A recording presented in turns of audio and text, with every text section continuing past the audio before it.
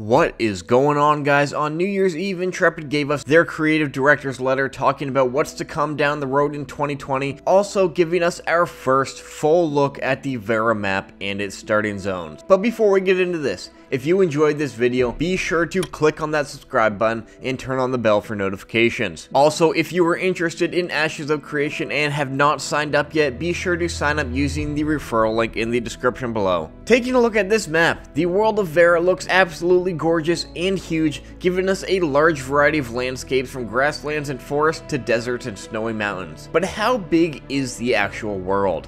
Well, Stephen Sharif, the creative director and founder at Intrepid Studios, took to Discord to answer some questions about this. And he told us that the map size is roughly 480 square kilometers. For reference, classic Azeroth in World of Warcraft is about 321 square kilometers, so Vera is about 160 square kilometers bigger than Azeroth.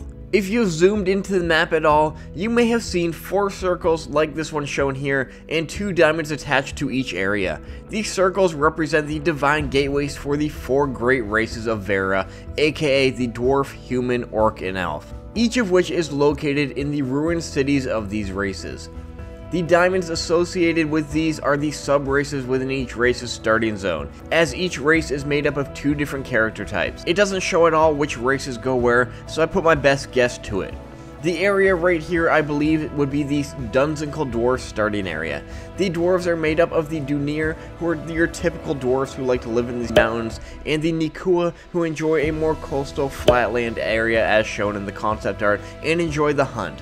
This region makes sense because it is the only one on the map that has one starting area in the mountains and one more coastal. The area right here I believe to be the Ayla human city and starting areas. The Ayla humans are made up of the Kalar and the Valoon. The Valoon are said to be forged in the heat of the desert, and this group is the only one that has a starting area in the desert. The next 2 areas are a bit more tricky to figure out whom is whom. Not much is known about the orcs or elves, but typically I feel as elves would prefer the forest as they do in most fantasy. So this spot on the map would make the most sense for the elves to settle, which means the remaining spot would be for the orcs.